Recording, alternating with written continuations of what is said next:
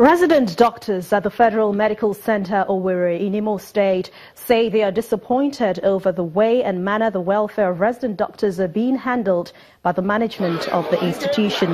At a news conference in Owerri, the state capital, the Imo State chairman of the National Association of Resident Doctors, FMC Owerri, said the management is owing salaries and entitlements of over 3 months.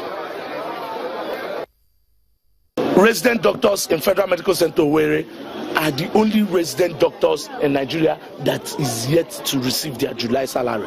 And we have just been informed that July salary will not be paid, completely paid. That it will also come in percentage.